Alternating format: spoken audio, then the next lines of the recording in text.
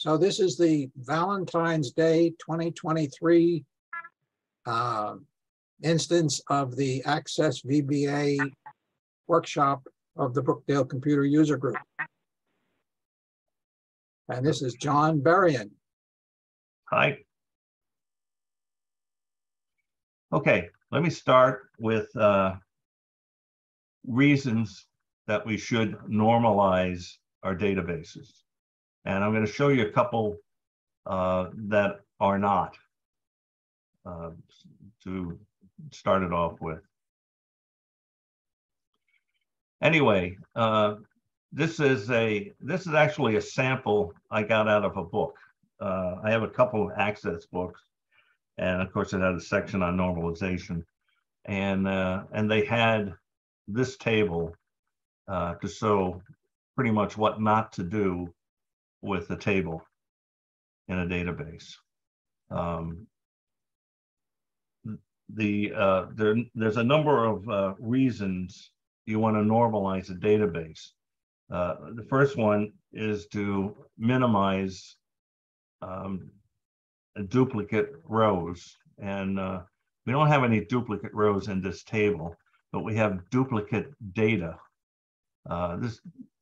We got this this first order by Susan Anderson, who lives here, bought 3 things, and then came back later and bought a couple other things, etc. We have duplicate data. The address is duplicated. Of course, the name is duplicated. The things purchased, some of them are duplicated. So we have duplicate data in this, and well, her phone number is duplicated too. You don't want duplicate data. Also, you want to normalize to prevent database modification issues. For instance, if we were to, add want to add another product into our records, we can't do that without having an order, because there's no way to put it in. I could put something here, but it's not on an order, so it wouldn't be properly recorded. And if I wanted to delete, let's say this one, let's take Susan again. I'm deleting these 3 items, and they're not in there anymore. Well, actually, it's only the monkey wrench, but you get what I mean. And the other problem is, if you wanted to know how many hammers were bought over whatever period, you wouldn't be able to write a query to do that with this design, because it has the quantity and the description and another quantity description and another all together. And there's really no simple way to separate those to get a total. So let me go back a little bit and talk a bit about tables. I think you all know what a table is, but the normal forms have special requirements for tables. I keep getting emails, that's the noise. The first is, each table is a description of only one subject. Now, this table actually has 3 subjects. It has the order, it has the customer information, and then it has the items purchased. That's really 3 different subjects, and they shouldn't all be in one table. They have no duplicate rows, which we already mentioned. And each column should be a fact for the subject of the table. And of course, these are facts, but they don't all address the subject of the table, which is orders. So this table doesn't meet the normal forms. I have another example, and I've never seen anybody do this here with commas between two things, but I have seen this. I'm open.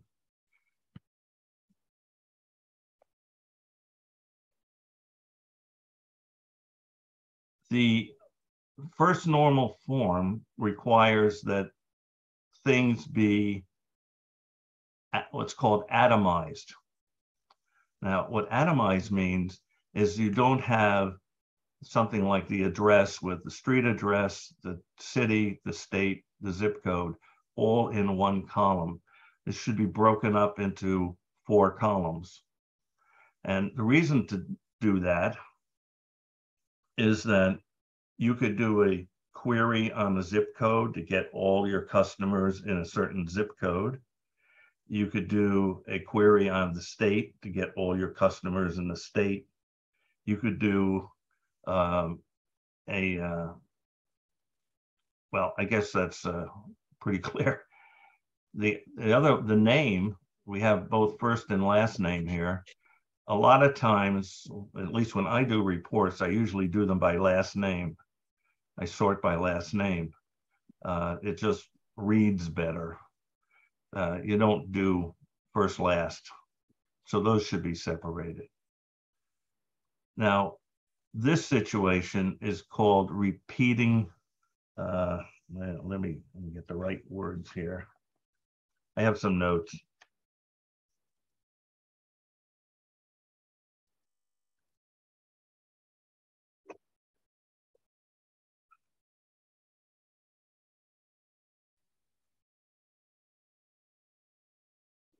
It's called repeating groups.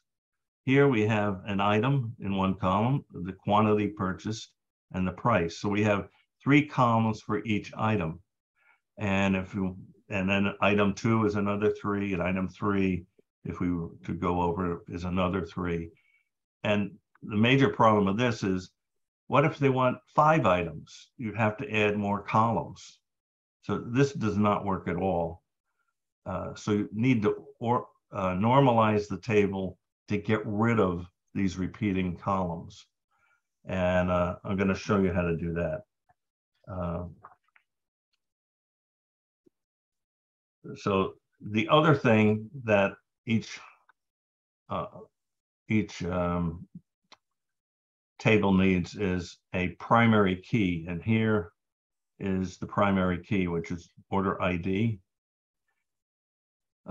This is an auto number primary key. If you add a new row, let's put a date in. Let's see, 02, 04.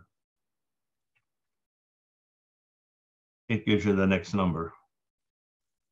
So it automatically creates a new defining key for each row.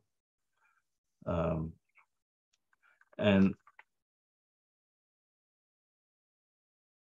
the primary keys cannot duplicate. They have to be unique. Everyone has to be unique.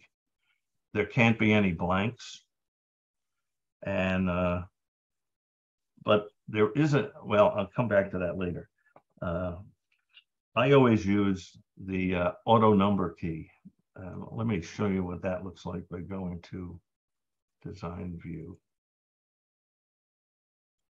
I think everyone else here knows what this is, but this little key symbol shows it's the primary key. So does this over here. And it's an auto number. Its data type is long integer. It increments by 1 for each new row. And it's indexed, and it could be no duplicates. And that is a good key. You can have keys that aren't auto number keys, and I'll show you that later. But those you have to be careful with, because things like, people use things like a product code or an SKU number, but they have to be unique. And I'm not sure how you would actually do that without getting a repeat. So that had to be careful. I like the auto number key. I don't think you can go wrong with that. Okay. So let's go and talk about the normal forms. And I'm not going to work with this one. I'm going to close that. We're going to work with this table. The first normal forms, as I said before, requires each column to be a separate fact about whatever we're talking about. So in order to be in first normal form, customer name would have to be in 2 columns, first name, last name. Address would have to be in 4, street, address, city, state, zip. Customer phone is already that way. And couldn't have this at all. That just doesn't work.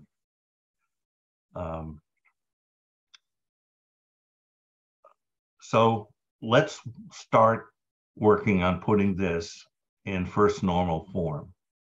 The first thing we should do is separate the customer from the order, because as I said before, we have 3 subjects here, and we want to separate them into 3 separate tables. So we'll start with the customers. So I'm going to make a copy of this form. Oh, that's the wrong place. I had to close it to make a copy.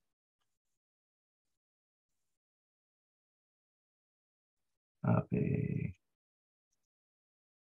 Paste. And I'm going to rename it as customers. And we're copying the table structure and the data in it. So when you open the table customer, it's on the top.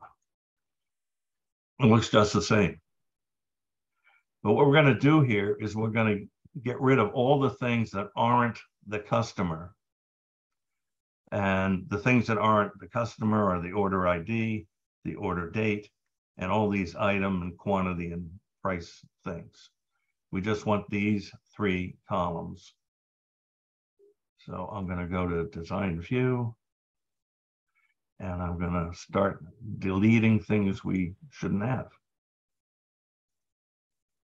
And I'm going to delete rows.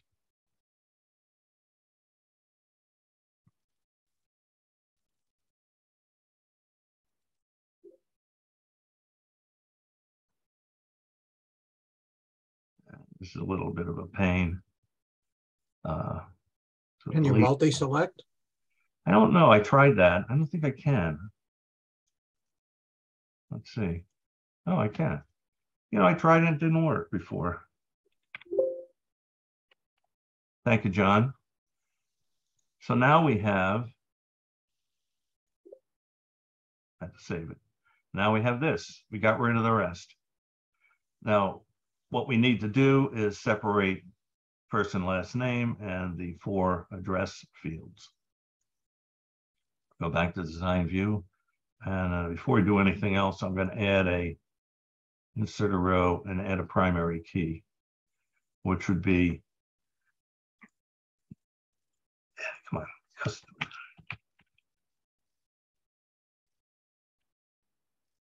And I'm going to make it a, oh no, wait a minute, it's got to be an auto number field. You see, auto numbers start off with increment, but they say duplicates okay. But if we change it to a primary key, it changes to no duplicates, which is what a primary key needs to be. You can't have duplicates. Okay. Customer name, I'm going to change that to first name.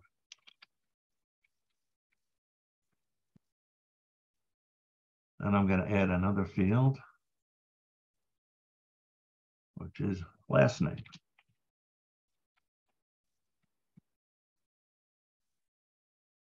And I'm going to leave the address there. And I'm going to, let's see if I can insert more than one. I guess that doesn't work. City.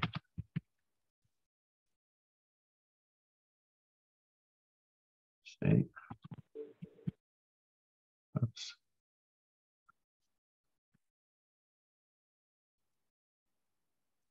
And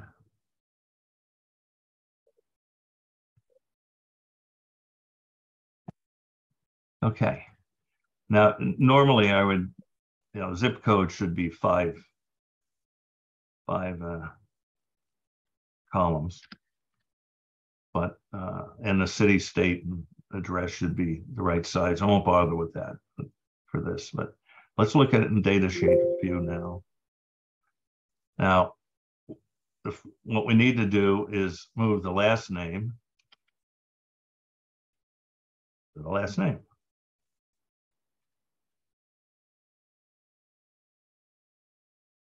And then we'll put Kent. Can you do this automatically? Not that I know of. Well, can you write, I mean, you have a table. Can you write a SQL statement that just splits them? I don't know that, but I already took care of that, John. This is just an example. Was it 98109? Okay. Okay, and then we'll do the rest. But I didn't do it that way. I already created a table. And this is what the finished table looks like. So this customers, I'm gonna delete that. Yeah, forget it. Just close it and leave it.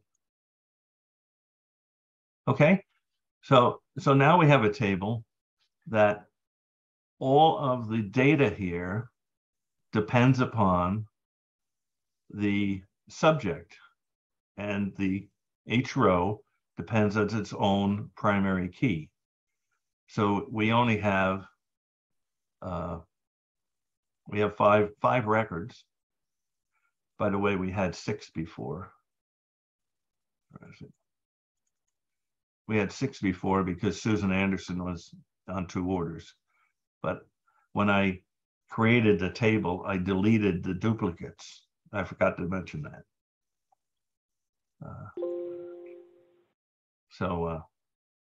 Anyway, each row is unique.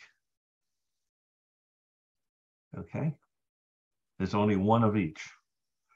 So this meets first normal form because everything has been atomized and there are no duplicates. Of course, this address is duplicate because it's 2 married people. But other than that, there's no duplicates. So that's the first thing. There we go.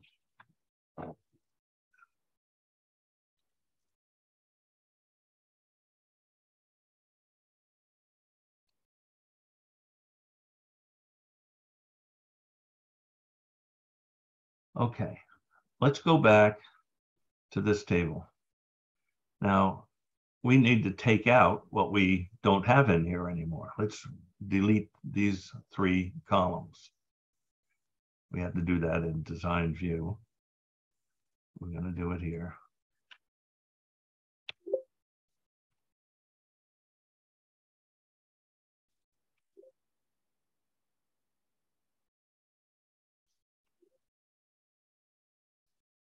Okay, we'll leave the rest in here.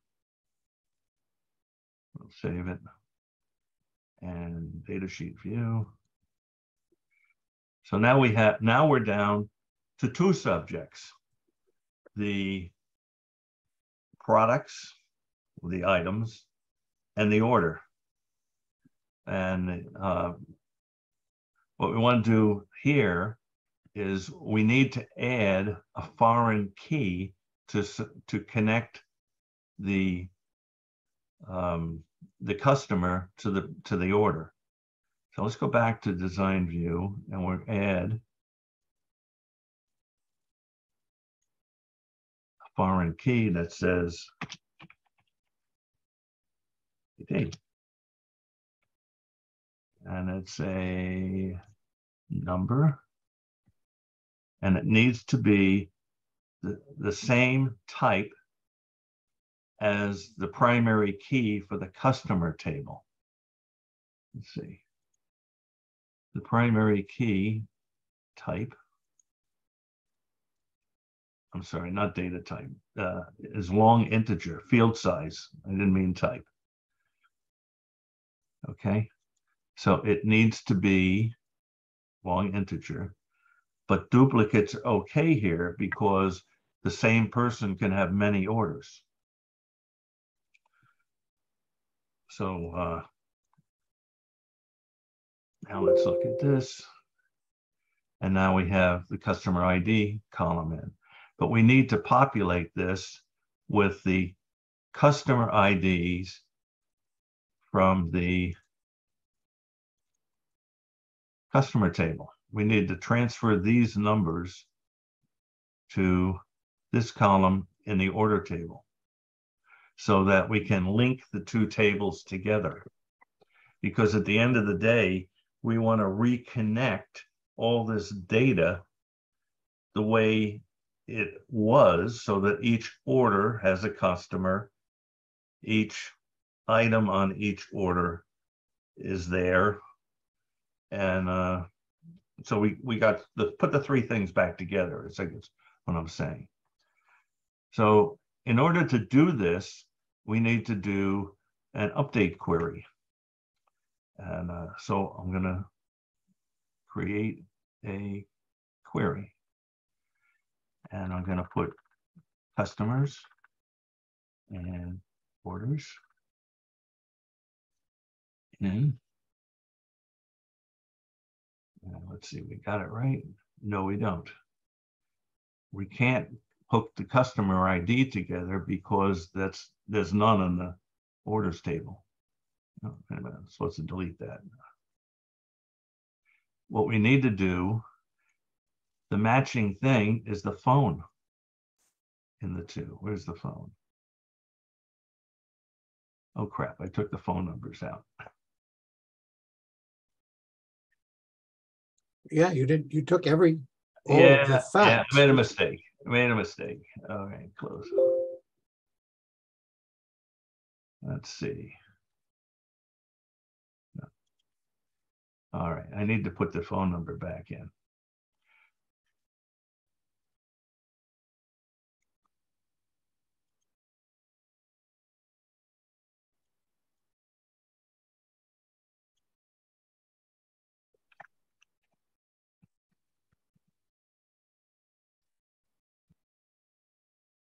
Okay, and it's a, no, it's a text. Okay, so I'm gonna put the phone number back in. Let me go here, data sheet view. All right, sorry guys. No, this is good. Hey, look. Okay. Yeah. All right, Anderson is this. Copy that. Well, you have another query, right? Now you have another table, a different table. I could do that. Yeah. You could just take the order ID and copy the phone in. And then you do another query. Yeah, you're right. You're right. Let's do that. Let's do that. More practice.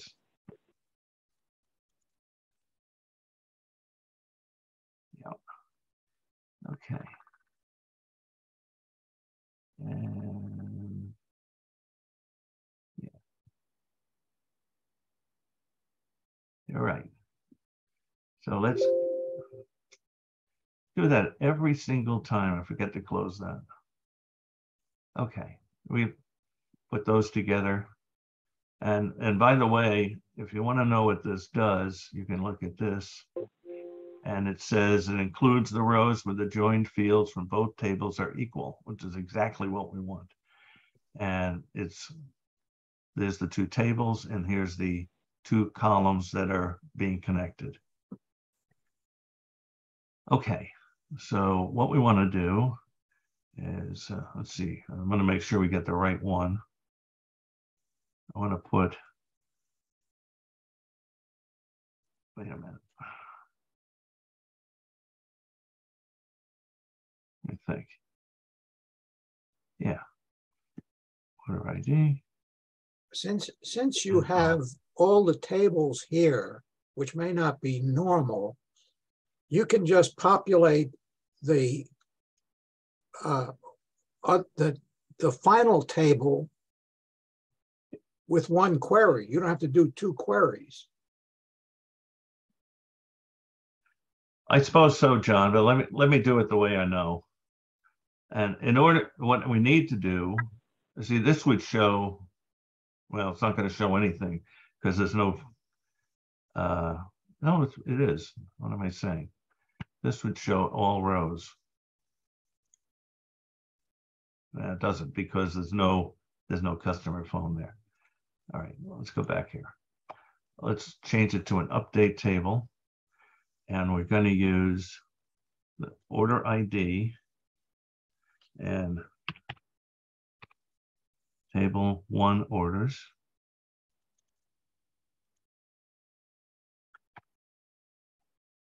Exclamation point.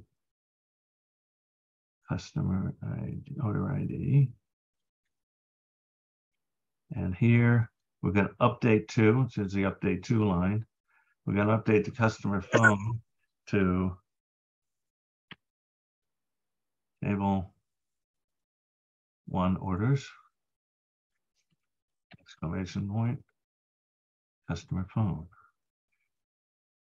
And that should do it.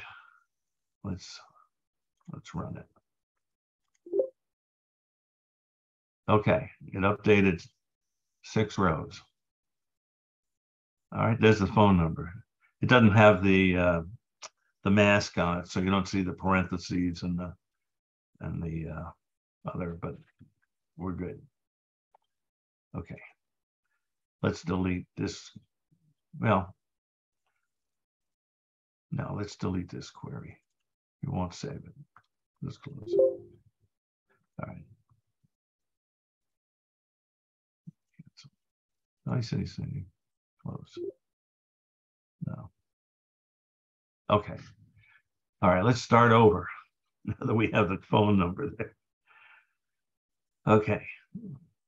Create query. This time we want customers. Table 2. Close. And now we have customer phone in both of them. And we're going to delete this join. And we're going to join customer phones. Okay. Okay. And now we want to put the customer ID into the customer ID field in the orders. So we're going to go from, we're going to have, let's see, customer ID. And let me think. And phone.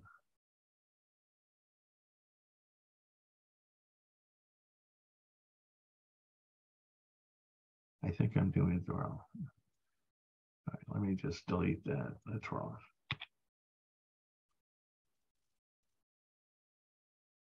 No, I don't want to do that. Okay, John, help me out. I'm confused here. You wanted to take I want to go customer phone from table 2 orders to find the customer name. No, customer ID. You're going from table 2. No, I'm going from table 1. I want to put the customer ID into customer ID on 2. So yes, I want customer ID on 2, where customer phone matches customer. Hey, John. Yeah. Jon Berrian, what you might do is change that to an update query now. Yeah, that's what I'm because doing right here. now you just have a select. If Right. you change it to update it, there you go. Yeah. And so we want to go where the customer phone matches the customer phone. This is the customer phone on the table 2 orders, where it matches customers.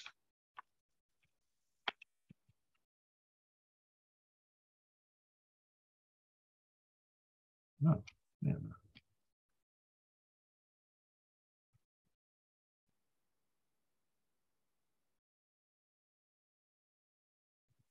Yeah. Customer phone.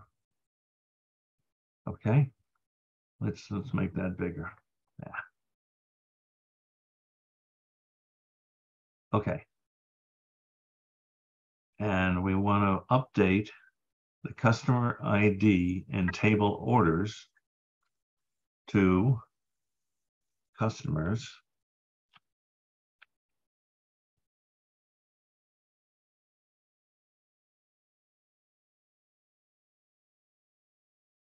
Customer ID. Okay, let's try that. Now, let's see if table 2 orders. There we go. There we go. And let's see. Now, customer ID 1, if we go here, is Virginia Potter. And she had 2 orders. And sure enough, there's 2 orders here. Okay. So this is now correct. So now we can link together the table 2 orders with the table 3 customers. What happened to customer ID 3? Who are they? Did they ever exist? Don't tell me this happened wrong. Harold Potter. Yeah, he did buy something. But you have a customer ID 6. And in your customers table. Yeah, you know why that happened? Okay, we did it wrong. We did the query wrong. It shouldn't be this one. It should be table 3 customers. This one. Okay, let's go back to the query and let's do that again. Let's add. This is good practice. Well, delete the data from your end Yeah. table. It'll just update it.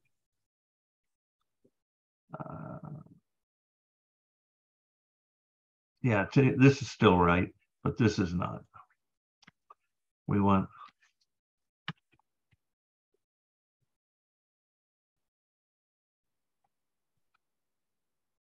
customer ID. Wait, this says update to. Oh, wrong. Criteria.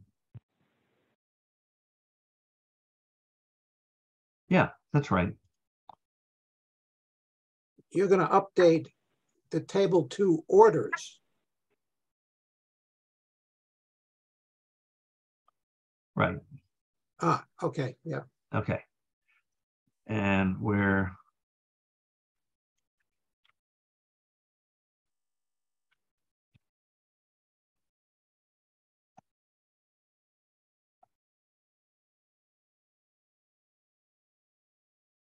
And the thing is, you got a misspelling in the update to field.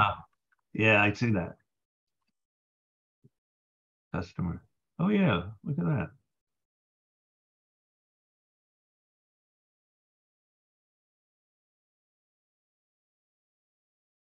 Oh yeah, look at that. Ha! Well, anyway, it's going to work because we have to leave this there. We have to leave that there. I'll fix that when we go back to the tables.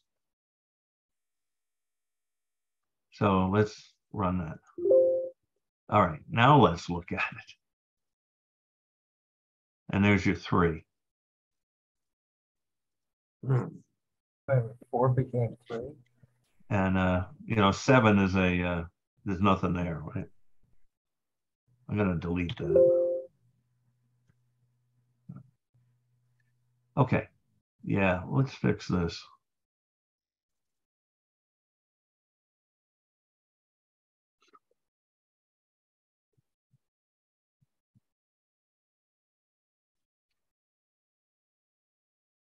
Okay. The query doesn't matter anymore, so we get rid of that. Okay, so we've gotten to the point where we can connect together the, let's get rid of this too. We can connect together the table 1 and table 2. And we might as well do that now. I was going to talk about relationships later, but let's do that now. I don't think we have to save anything. Let's see. Let's just close all. Okay. Let's create a relationship between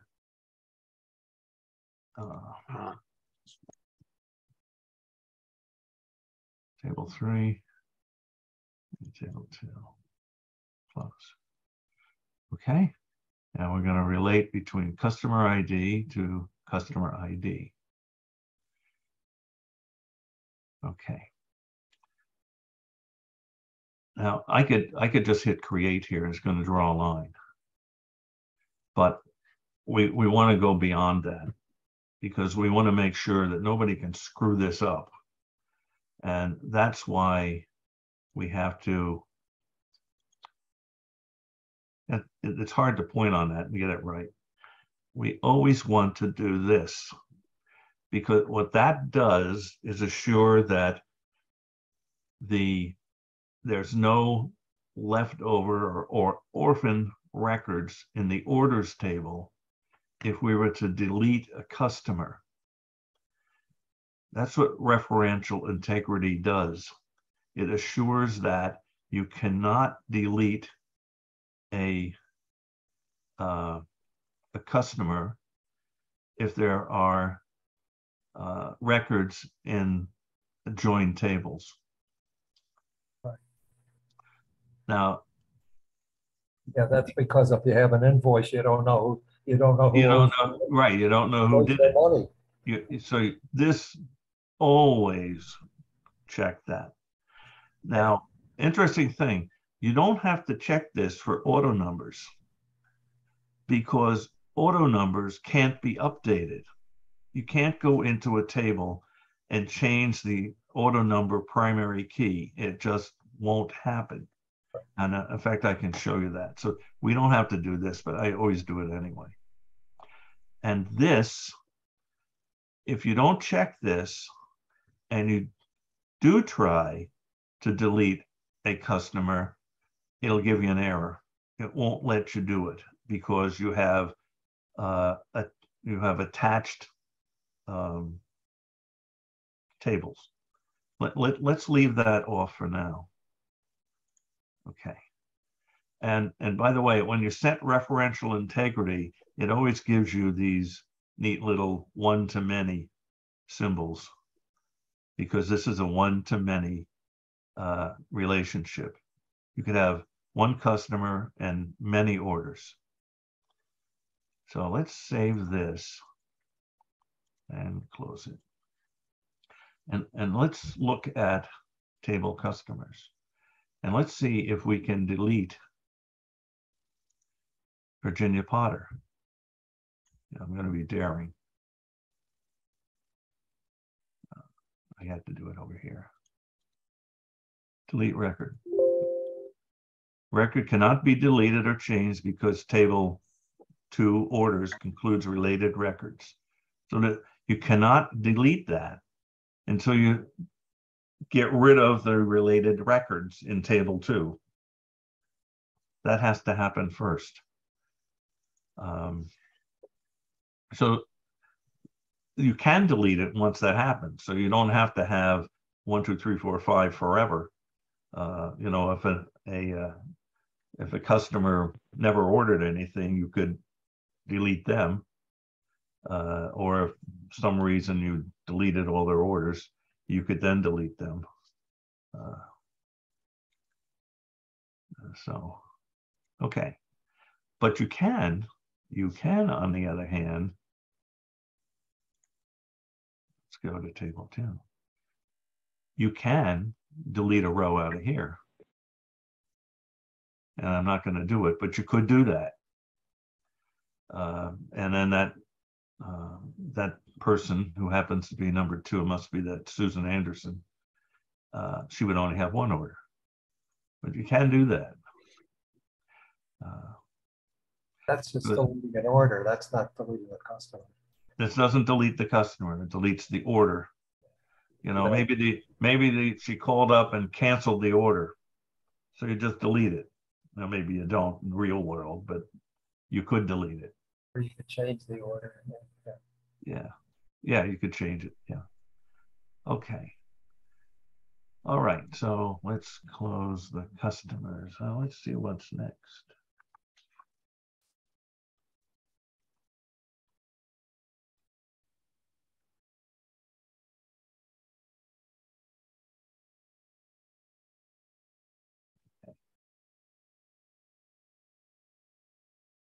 Okay.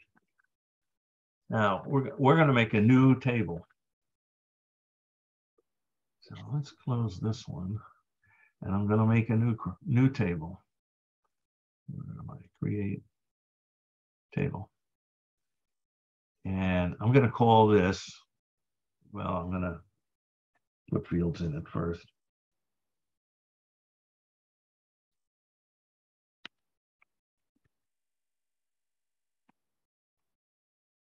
Oh, I got the caps lock on.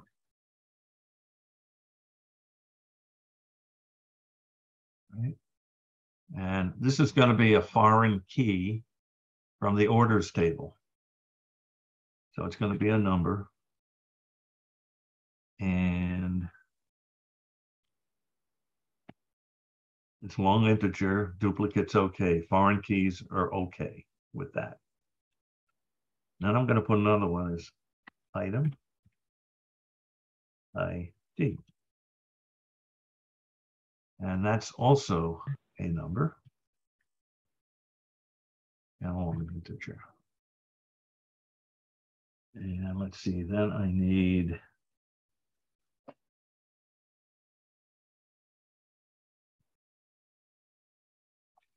actually, I'm going to call this order run to better define it.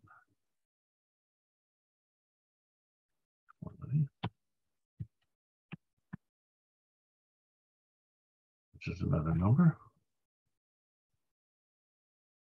And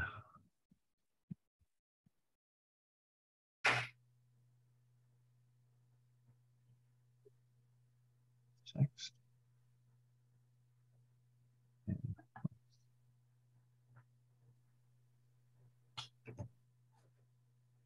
Now these 3 fields, these 3 columns. Let's look at. Let's save it.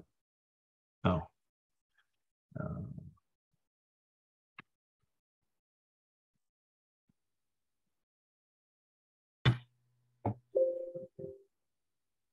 Okay, I'm not going to have a primary key, and I'll explain that in a minute. All right. We have these 3 are, remember we had on table 2 orders, we have these 3 columns, item, quantity, price. Those are going to be populated with these data over here and here. Quantity, product, price, different sequence, same thing. This is this pair of columns is going to be our primary key. We're going to have a compound key for this. This is the foreign key from the orders table. And this one is actually a counter for the number of items on each order. But between the two of them, we'll be able to separate each product and its quantity and its price in each row. And in order to do that, we had to go back here and order one,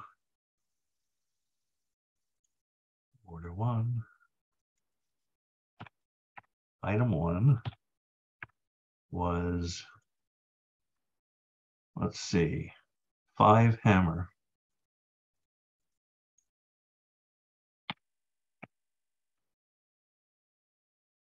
And the price was, I think, $4.99.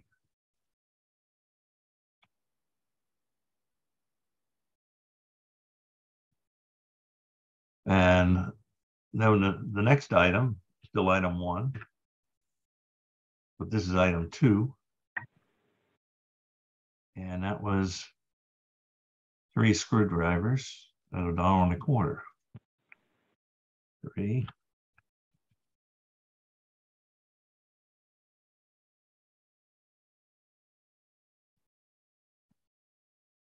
Okay. And the next one is item 1, order 1, item 3.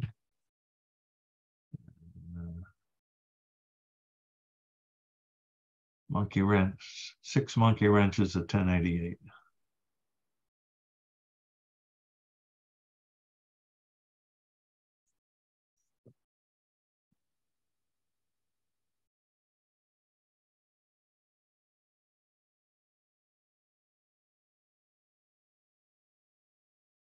And this is a pain in the butt, as you can see. But you can do that with a query also. I don't think so. I don't think so. Because those, I don't think so. you just need an if. Well, okay, John, you're better at queries than I am, but we're not going to spend any time doing any more on this because I already did it. And here it is right here. All right, I already filled in the table. So the first order had 3 items on it, 1, 2, and 3. So its order number is in here 3 times. The second order had 1 item, a hammer. And the third order had 2 items, 1 and 2, and had these 2 items. And then 4th item, 5th, and 6th, they only had 1 item each. So now we have another table that we could actually join to the orders table. So why don't we do that just for the heck of it and see what we got. Let's do this one.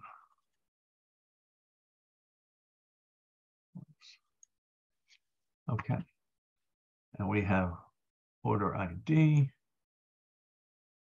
to order ID.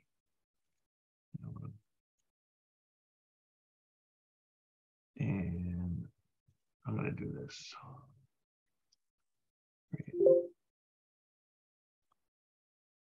Oh, I forgot that. Yeah.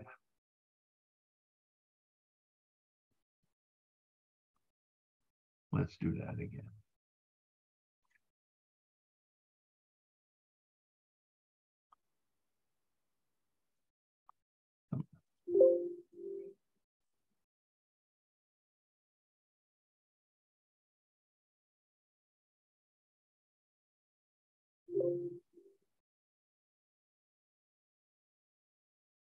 Okay. That'll teach me to leave the tables open.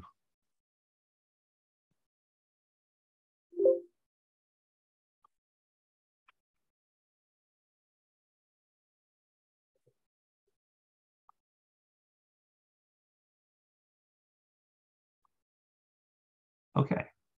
And now we have another one-to-many join. So for each order, we can have many items. Many items. Okay. Let's save that. We're getting there. Now,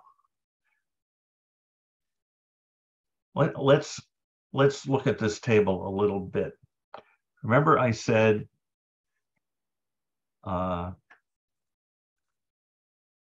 each row has a unique primary key, and that these two rows are the primary key for this table, even though there isn't a quote auto number primary key. But these two rows, this is the foreign key from the order, and this is just a counter of the number of items on the order.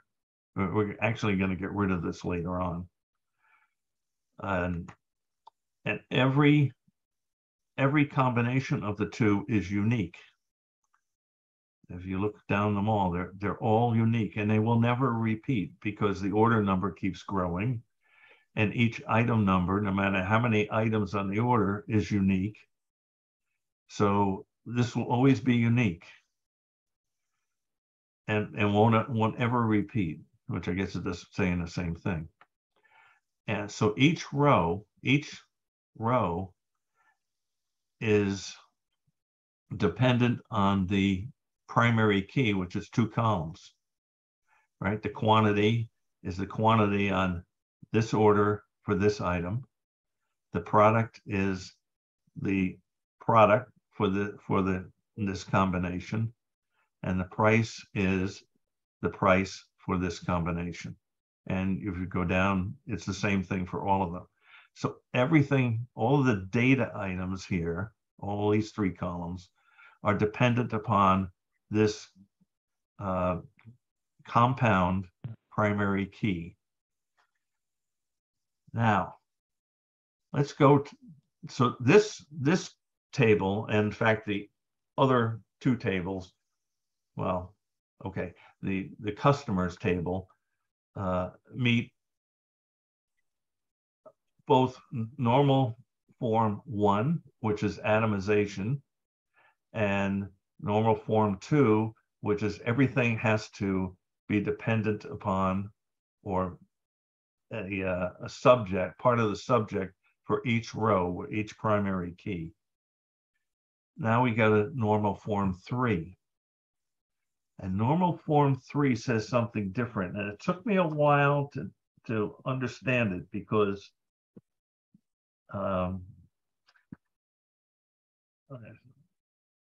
let's see.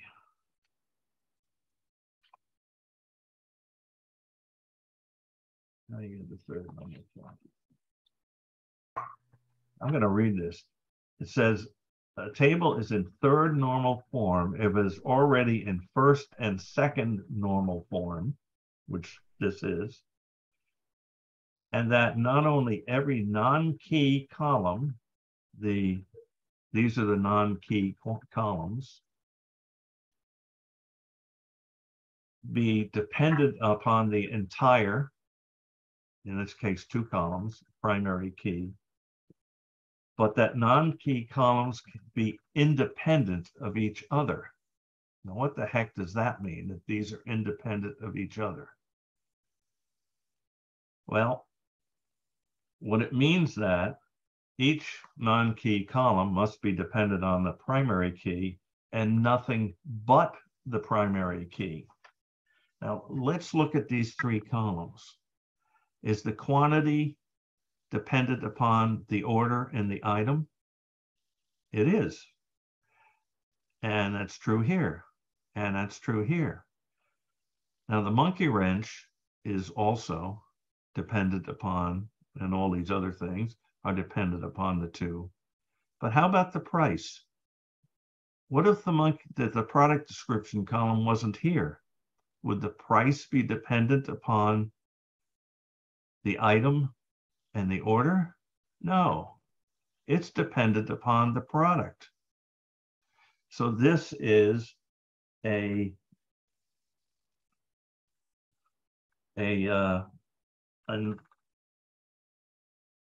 it's not in this column is not independent of any other column. It's dependent upon this one. That makes sense? Yeah. That makes sense? Yeah. So this doesn't meet third normal form. So what we're going to do, we're going to make another table, and we're going to take and put these two things in another table. Okay. And I already did that. And where is it? I guess I didn't do that. What am I saying?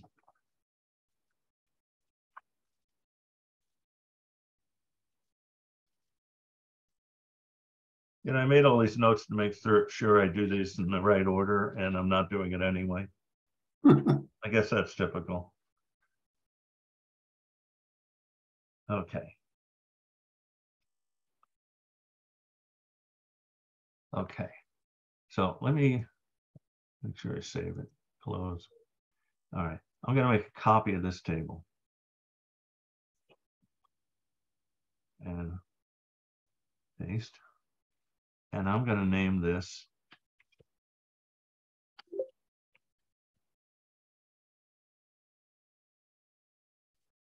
the products table. All right, let's open that.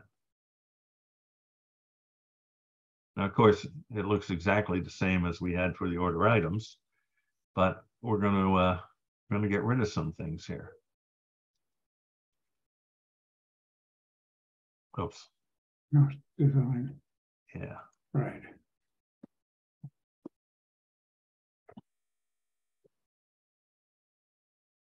Okay. I'm going to get rid of the order ID.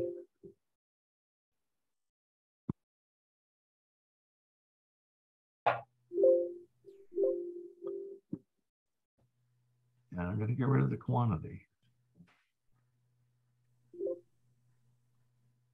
Okay.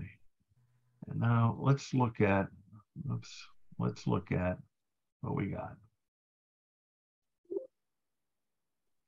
Okay. Now what we want is everything to be unique in here. So we're going to get rid of the hammer because it's two hammers. So we'll delete that record. And there's two screwdrivers. So we'll delete this one. Okay. Now every row is unique, right?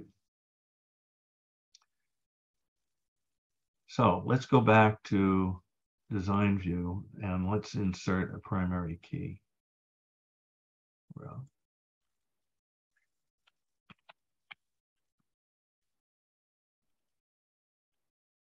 And I'm going to make it an auto number.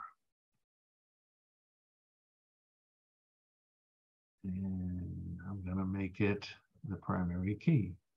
So now we have an auto number, long integer, no duplicates, incremented, primary key. Now when we look at it, now we have the primary key, product description, the price. Now the price is and the product go together, right?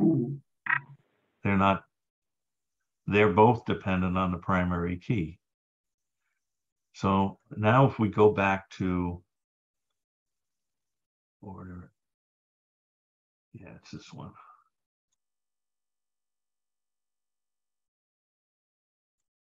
Let me see.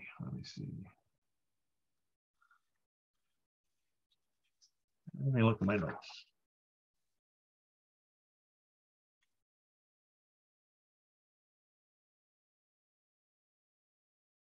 Okay. Let me close this. I'm going to make a new one here. I copy, paste. I'm not absolutely sure I had to do that, but I'm doing it anyway.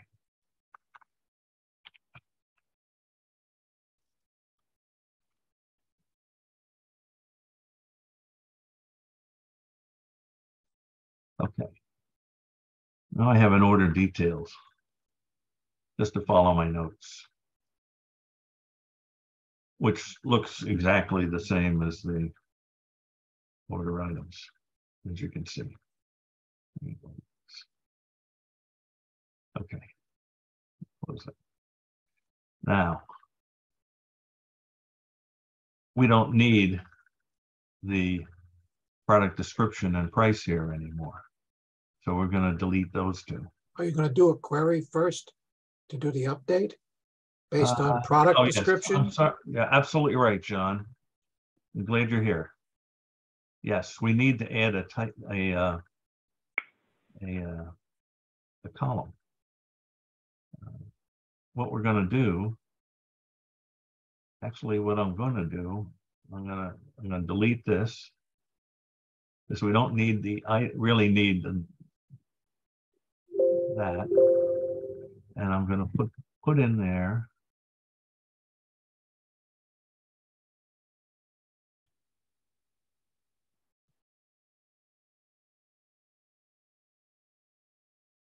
Okay. This is going to be a foreign key from the product table. So let's go to data sheet. Now we want to put the product ID in here. So we got to do another query, and help me when I do it wrong.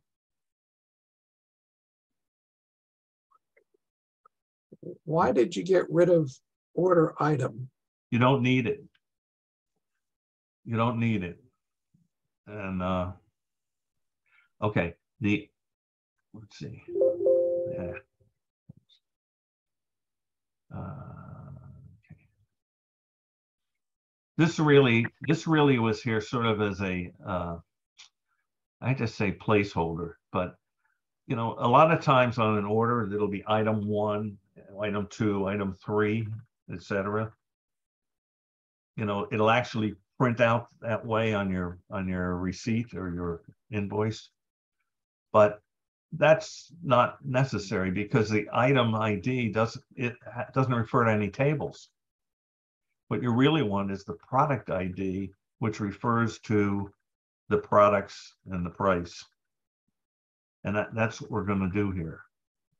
We're going to put the product ID in here, and now we have a we will still have a compound. We'll have a compound key of these two. And of course, the product ID is actually related to actual data, whereas the item ID really wasn't. You know, if someone was doing an order manually, they would have had to type that in as a 1, 2, 3, and then it would be typing in the quantity, the product description, and the price, and over and duplicating it and all that stuff. So we're going to get rid of all that except for the quantity. So let's see, let's close this. Okay. Just put that there. All right. So query 1, table, and we want products.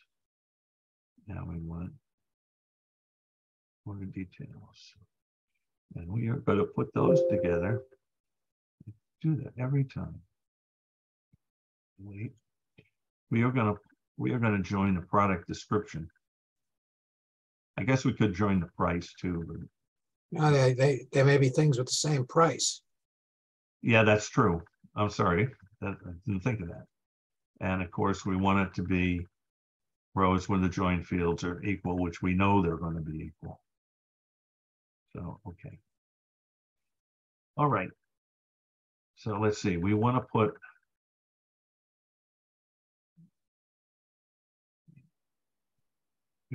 into product ID and product description.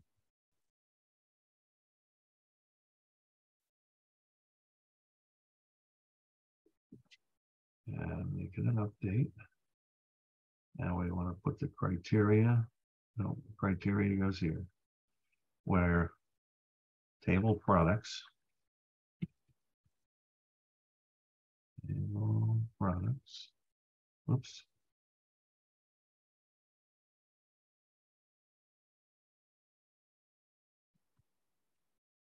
Product description.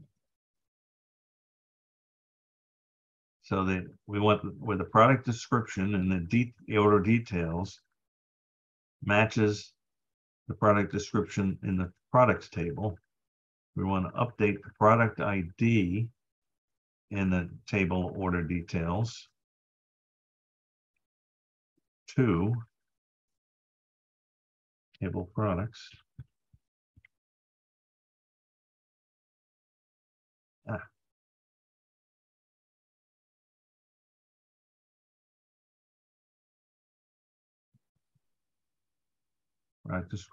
Product ID.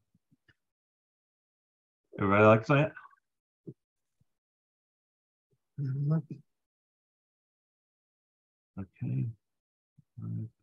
Yep, that works. Okay, let's see what we got. There it is. Okay, so now we had to have a, have this is our compound key. And we don't need the product description anymore or the price because we have the product ID here. So we can link this to the products table. So let's go and delete those. We don't need those.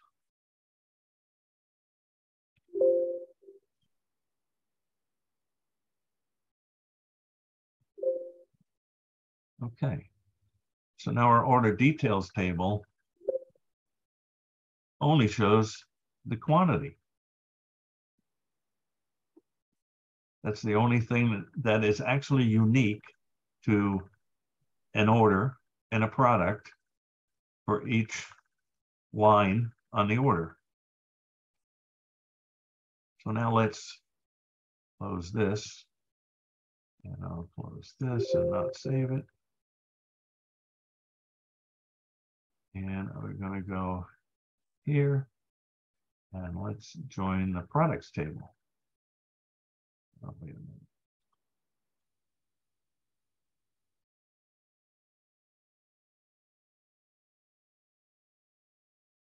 Products. I've been doing this for years, and every time I do it, I forget to close that little window.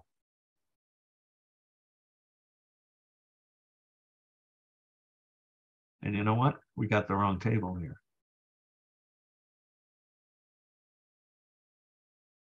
We need to have the order details.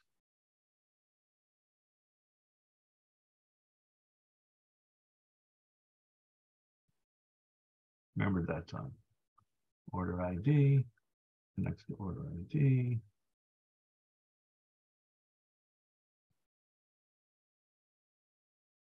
One to many. And then product ID connects to product. Come on.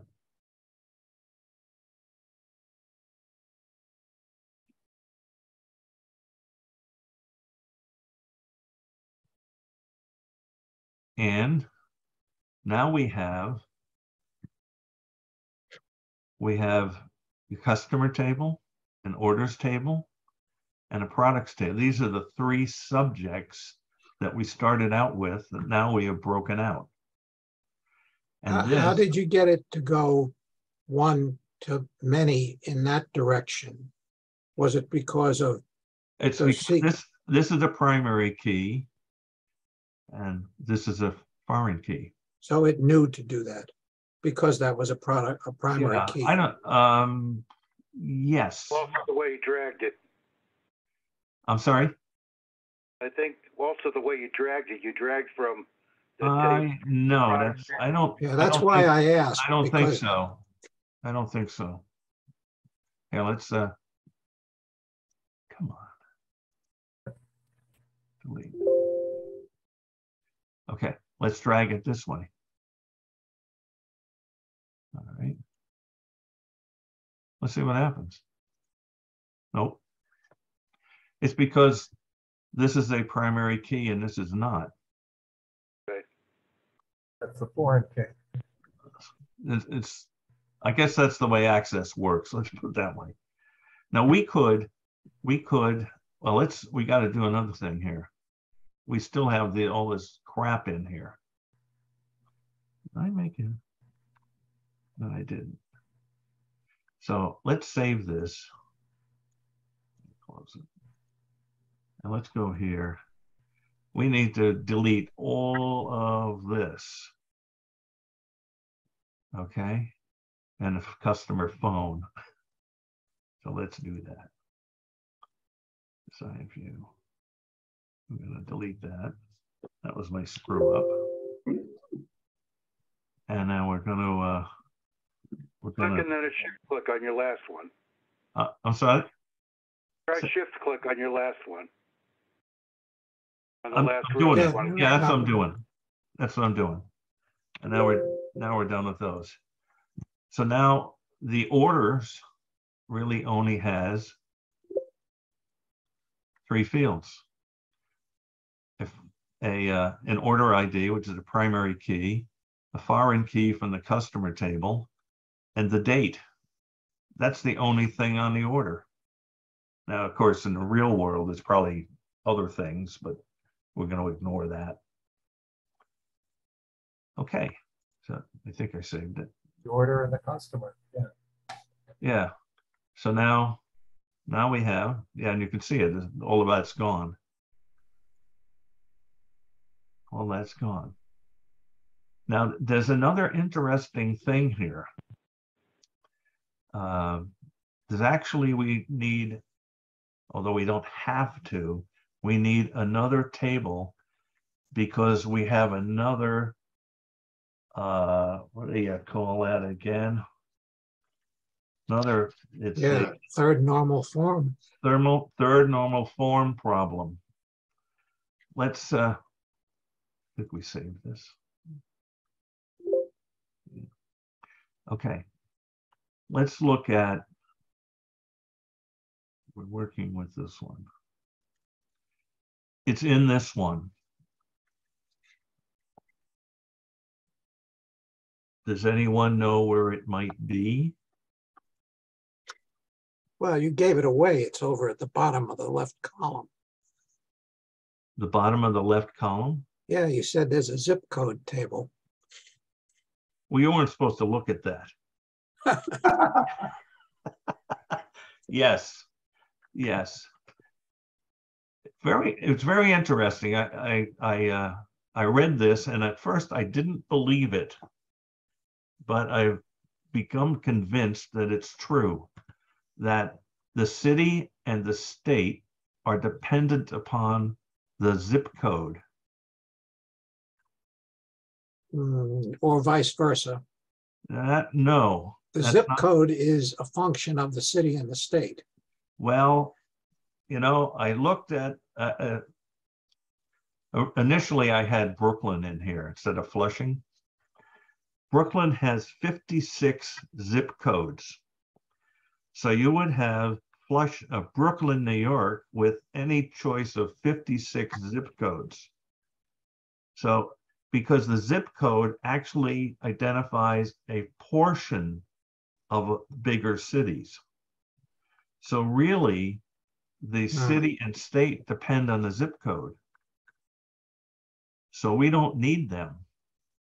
We can make another table, which you weren't supposed to peek. I should have named it something else. Hey, John, can I just say something about these zip codes? Yes. And John Stanfield probably knows this too. Anita and I live in Ocean Township, but we're served by the Asbury Park Post Office. So our zip code is the same as Asbury Park's zip code. Well, that's interesting. Okay, and I've had other examples of that in other places I've lived. I have to change it all the time. What's that? I put in the zip code and it comes up Asbury Park, and I change it to Ocean. I know, but I've got people mailing me things that I would like to be mailing it and say Ocean, but it says Asbury. Okay, and I've got charities you know, charities always send you return labels when they ask for money. And the return labels always have Asbury Park on there. If you mail it to 07712, it'll get to our house, but maybe we don't want it to say a different. Yeah. You know, I looked at, went to a website, actually went to the post office website, and they had information about zip codes. It was rather interesting reading. Yeah, what I said before was incorrect.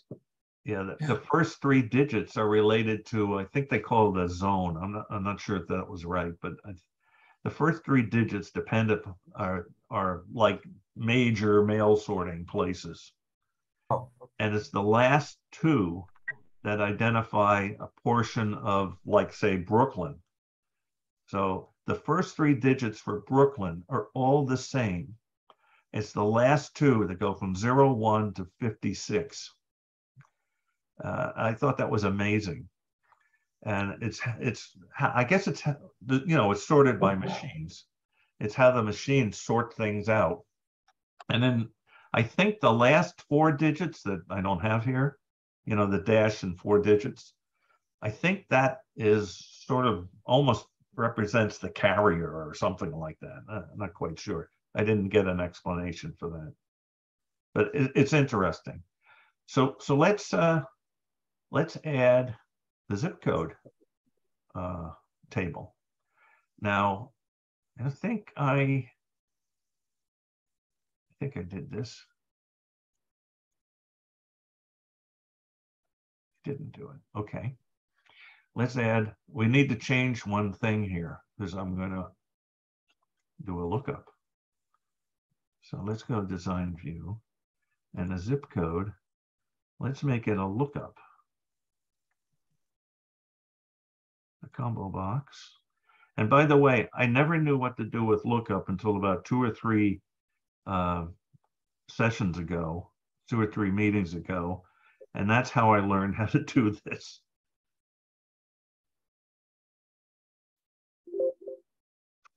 Darn. Okay.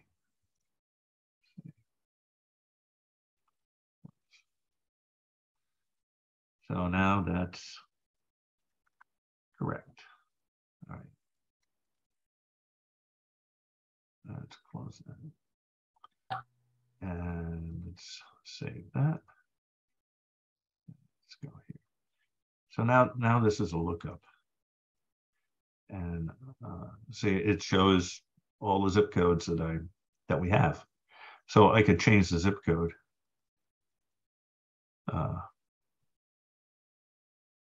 And that's another thing, you know, if somebody like a business was sending mail to many, many states and all over the place, there's a zip code table available from the post office with the city, state, and zip code in it that you can use to do this instead of creating your own. But I didn't do that. So anyhow, let's save that. I think I did. What was that? Now let's add. I didn't do one thing. Let's go back here. Design view. And I'm going to be daring and replace and delete city and state. Save. And so now we really shorten things up. Okay, so let's close this, go to relationships, and let's add table, which is zip code. And close it. I'm going to put it over here. I'm going to put it over here. And I'm going to attach zip code to zip code. Now, you know, this is interesting. The zip code is the primary key, but it's not an auto number. So if I were to change the zip code I don't know why I would do that, but if I were, I'd want it to cascade update to all the customers' addresses. Okay. I think I'll click this too while I'm at it. Okay. So let's make a query. Actually, let's do something else. I have another table. Save. And I'm going to close this. I'm going to go to this one. I actually intended to do all the relationships here, but it fit better in the flow the way we did it.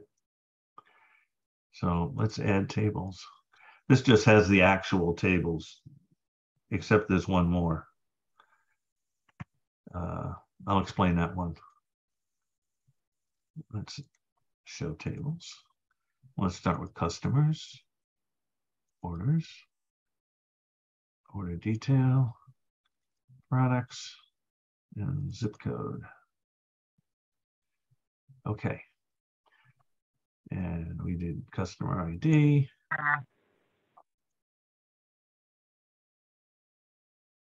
Great. And we did order ID.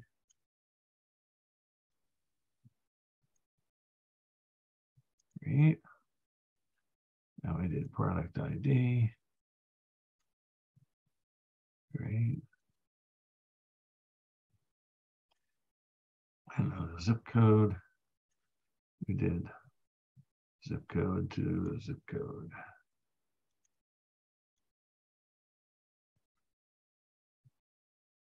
Okay. Now, anybody, I guess you noticed I have another table here. Mhm. I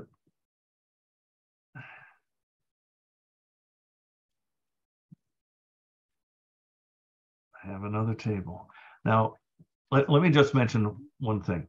This, we know this is a one-to-many. There's many orders for one customer. This is a one-to-many. There's many customers for the same zip code. And here we have one-to-many. There's many, well, what this says is one product can be on many order details. And many orders can have, many order details can have the same order. Remember we had 1, 2, 3 items, right? This is called an intersect table. And what it represents a many-to-many relationship. Let me say it again. One order can have many products. One product can be on many orders. And this is how we do that. Okay. By the way, you notice I also added to this table order price and current price. I'll explain what that means in a second. But before we do that, let's do this one. Right.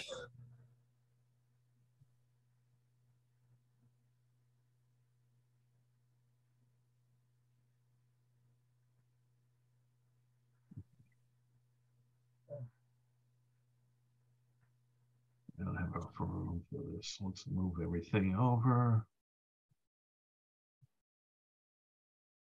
Probably noticed that I like to do the relationships as a step. I don't know, I just like that better. Now, what does this mean? Well, you can see there's a credit card number there. Some customers, obviously you place an order and use a credit card, the seller knows your credit card number. But some sellers want to save your credit card number. And some customers don't want that. They don't want it sitting on the vendor's database. So they only want certain vendors to have their credit card.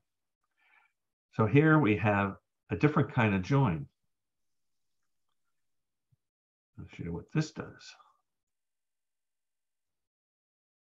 Yeah, I think so. You really want to, if they delete the credit card, do you really want to delete the customer? Is that No. what the bottom one, the bottom checkbox? No, it's did? the other way. It's the other way. I don't think it would delete the customer. I'm not going to try that out right here because I don't want to screw anything up, but Yeah. I think it would be the other way. But here's the thing. There's, of the, I think we had 5 customers. Mhm. Okay. This is a one-to-one join. All right. I had never done this before. I could never figure out why you would do that. But when I read about it, I could see some logic to it. There's other logic to it. Let's take the products. What if there was some products that had some special warning or special something that had to be included in its information, but the other products don't have that? So you would want to have another table with product ID as its foreign key with whatever that information was. Instead of credit card number, it might be whatever, special warning. But only a few customers would have that. And so over here, I can't show it to you right now, but let's save this. It's like California. You'll have something like that for California. You can't order, if you're in this state from California, you can't ship it to California. That's what that would be for a product. Oh, If it's really? got something in it that's cancerous, and California doesn't allow it. Everything is hazardous in California. Okay, so we had, here's our customers. There's 5 customers. Here's this. Only customer 1, 3, and 5, 1, 4, and 5 have their credit cards stored. Customer 2 and 3 didn't want to have their credit card stored. So that's what that one-to-one relationship gets you, which, as I say, I had never done before. Isn't it more common that, I mean, like I use multiple credit cards with the same company. It's not my customer ID that they allow me to have multiple credit cards on Amazon and ask me which one I want to use. But this is just for your example tonight. Yes. Yeah, you could still have more than one credit card for that customer. You would just have another row. Yeah, but I would associate the credit card or the payment method with the particular order. Right, that's true. I mean, it gets much more complicated. Yeah, but that what you just showed us is how you build the database. Whatever Right. you need to put in, you get to Yeah. the third normal form. You got to get first, second, and third normal forms. Right. Well, I just wanted to show something I never knew before as to why the heck you would ever have a one-to-one relationship. Because I always thought you do that, you just put all the data in the one table. Why would you have 2? And when I read about this, that made sense, that, you know, there are some things that only apply to, you know, like some products. In this case, it's a credit card number. By the way, don't try and copy these numbers. They're never mind. Okay, let's make a query. Let's make a query. And let's put everything in.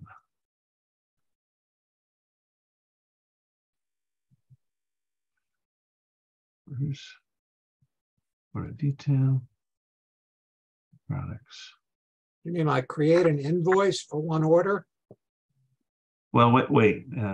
Let's. I just want to show you something that is interesting. And I know you probably almost everybody knows this, but you know, there's only 3 records in here for 3 of the 5 customers. Now this, well, all of these joins, let me put it this way.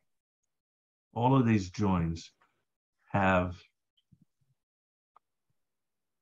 only include rows where join teams are both are equal. Now, normally in a relationship, I don't know why you would do anything but that, because the relationship is controlling where the foreign keys go. Okay, I don't know why you would include only part of the records, you know, all from this, but where would be ones that aren't? You know, I don't know why you would do that. But here, John, I can tell you. Okay. If you show me a listing of all my customers, whether or not they placed an order. No, I don't mean that here. I mean in the relationships up here. I mean up here. Right. Up here, you know, No, I'm sorry, we were in a query. It does apply in a query. But here, I don't see the join type. I don't see anything but this. I don't see why you would have any of these in the join type in a relationship. But in a query, it's different because you might have missing records or you don't have any records there. So here we need to do just what you're saying. You know, we want all customers and only the records from secure where the joined fields are equal. And the reason for that, I'll show you, because I'm not going to do that. I'm going to leave it 1-to-1. So let's do credit card. If you'll only get the customers that have a credit card. That's right. That's right. So I want, you know, everybody else to realize that. Let's put first and last name. Let's put, I don't know, order number, order date, quantity. Let's see, product description, order price, current price. Let's see what that looks like. Let's see what that looks like. Okay, as you said, Andy, that's, you only get the 3 that had the credit card numbers. Right. The other 3 aren't here. So we have to choose other. We had to change this to choice number 2.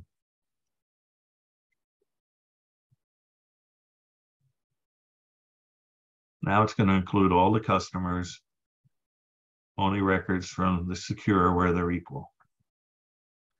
And now we will get everything, including all the blanks, because we didn't save her credit card again, and we didn't save his credit card.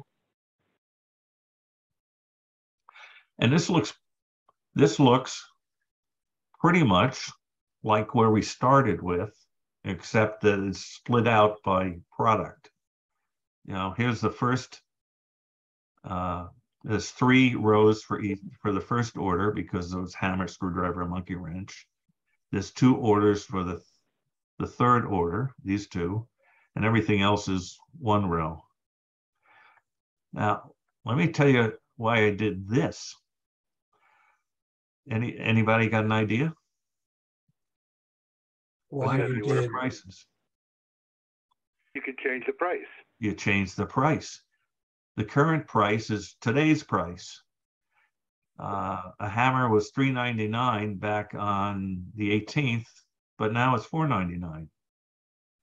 And the hose was $25 on the 19th, but now it's 21. So that's why that's there. And that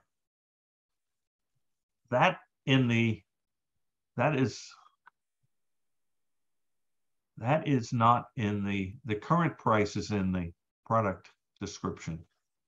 Now, let me think. No, yes. The current price is with the product description. Let's do that. So on the new orders, Okay. the order price is being populated by current price. Yes, which is going to take, I don't know how we would do it in a query, but I would do it with a couple lines of code.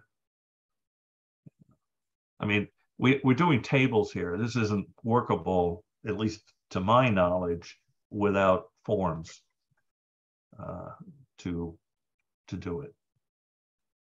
I would make a form subform for each order to capture the individual lines or number of items. So here's the current price, and that goes with each item, which gets updated as things go on sale or their prices go up or whatever. And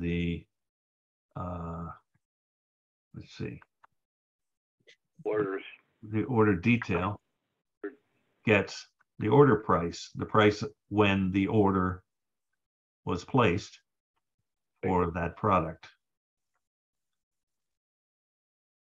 So that's why I did that. I just thought that would be of interest. Well, you can imagine that in real life, this is much more complicated. I mean, Oh, imagine yeah. imagine a supermarket. Prices change every week. Yes, yes. Yeah. And people order now online with DoorDash and whatever. Right. But this is how you build a database that's normalized with the Yes. 3 normal forms. That's right. And there's actually, what was that name that you mentioned in the beginning? COD. Cod. Yeah, he has a normal form, and there's 4 and 5 normal forms, but I didn't find any place that explained those. And they all said that if you can do the first 3, don't worry about the rest. Yeah, I've never heard of the 4th and 5th normal forms. Yeah. I've seen that. Anyway, so let me tell you something. I don't build a database like we started off with hopefully nobody does that. I mean, you don't want to build a database that has this in it. Well, no, John, sometimes you don't have a choice. If you're like in a former life, I was on the receiving end of a lot of CSVs. Yes. That are great to suck into Excel, but it has a boatload of redundant data. Yes. So it's not a question of, would you design it this way? Sometimes, when life throws you lemons, you got to make lemonade. You're right. This is the data You're that right. you got, and you have to Right. make sense of it. No, what I mean is when I make a database for myself, I would never do this. No. I might put, city, state, zip together. Maybe not, but I might, because that doesn't bother me too much. The one thing I was just curious, if you tried, that's your original table, right? That's the one. That was your starting point. That table came out of this 2-inch thick book I have called Access 97 Developer's Handbook. Okay, fine. Now, did you try to use the embedded data normalization tool in Access? No, I didn't, but I've read that in the book, and it says it sort of works. Yeah, it's a starting point. That's my It's a starting experience. point. That's my experience too, because we tried that with Peter's database, blood bank database, and just couldn't do it that way. Yeah. In fact, Andy, you had us doing it. You led me into doing it, and you probably remember, and it just Oh yeah. it just didn't come out right. I also have the experience over the years of developing databases for clients who would not accept, they would not allow me to do it the right way. Yeah. I mean, because they were coming from some other program and they just couldn't wrap their heads around doing it the right way. And I just had to build something that satisfied them, but that it wasn't really normalized. Are you guys analyzer in Access? What was that? Are you talking about the table analyzer in Access? That was the last subject they were talking about, was the analyzer. So that's what I'm referring to. In this day and age, there's AI, and I'm sure there's stuff out there that would normalize a Access database if it was all messed up, or any table that was all messed up. And I was surprised in Excel we have what we call flash fill, where if you want to clean up data, you give it a pattern, like you want to separate the last name from the first name, and it's very easy to do. You just give it a couple examples of what you want it to do, and then it takes over from that. I don't see that in Access in all these years since it's been around in Excel since I think 2013. I'm really disappointed in Microsoft. Been around for a long time in Excel, even before 13, I think. Yeah. Well, they're going to be adding additional AI to Excel and Word and all of the Office products. Really, the primary Office products: Word, PowerPoint, and Excel. But somebody will build that for Access and they'll sell it. And it probably won't be Microsoft, because Microsoft probably doesn't want to spend the time and money on something that they don't think has much marketability for them. It's not going to make them money. Yeah. But as I just said, it's already been announced that Microsoft will be adding artificial intelligence to Edge, Word, Excel, PowerPoint, Teams, Power Automate. People are going to push this everywhere. I mean, Bill Gates said it's the next thing, right? And so we're going to see it. And I'd love to have. It's too early to think that somebody in the club could give a good presentation, or that anybody. I mean, we already had that presentation about the people who analyzed the New York Times bestsellers and fed things in. I mean, that was basically artificial intelligence. They could tell you what had to be in a book to make it a New York Times bestseller, which is not the same as artificial intelligence, but it's the next thing. And they knew, I mean, you got to include a dog or some such thing. Artificial intelligence can't write poetry. It does not have the human touch. And so somebody could look at the database, and artificial intelligence could help you.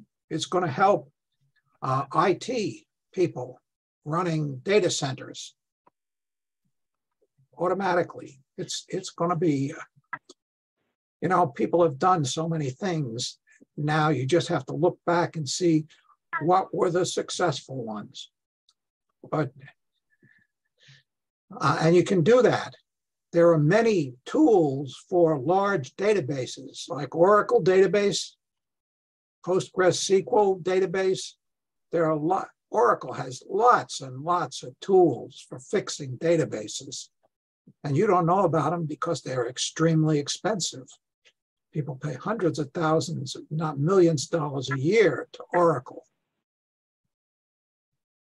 Yeah, you know, John, I don't know if you remember that. I know Sandy does. We had this database from the Staten Island day camp. Remember that, Sandy? Well, John's the one that worked on it. I did, yeah. Jon Berrian worked on it. Yeah, that's. John's just talking. Oh, okay. Okay. Who knows? Maybe I got to stop share. Let's see. Stop share. Let's do that. Okay, now you can see me.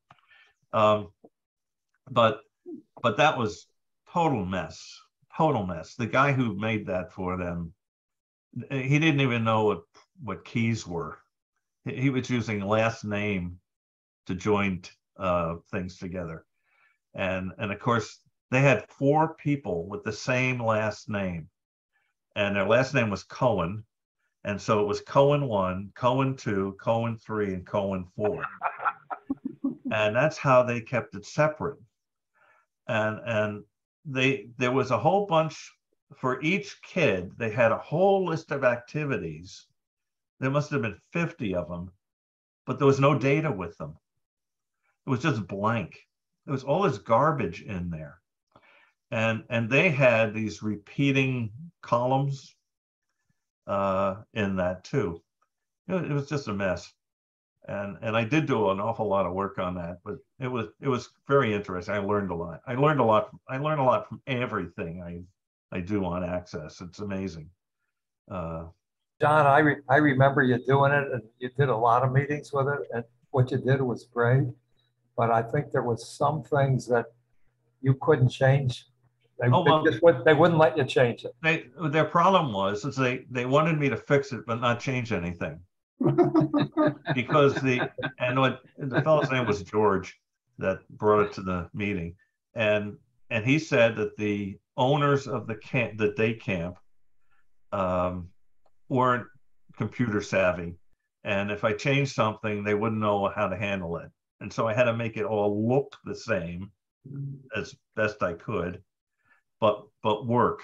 I took care of there was a bunch of programming in there to make it work. And fix it. I don't think they gave up the Cohen 1, 2, 3, and 4. Yeah, they did. Oh, they did give it up? Yes.